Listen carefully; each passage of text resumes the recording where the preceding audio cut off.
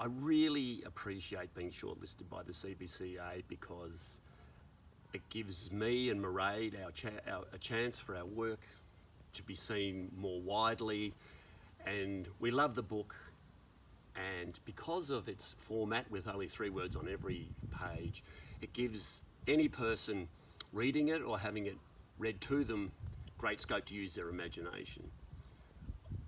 I think simple stories sometimes turn out to be the best, and you always know you have had a good idea when it feels like a skyrocket going off.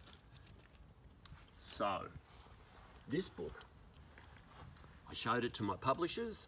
Jodie decided they wanted to do it. We found Mairead, the illustrator. She worked on it for months, and in the end we came up with this completed work, which I think looks fantastic. It's kind of got lots of action, and it does have a great ending, and I'm so pleased to have had it shortlisted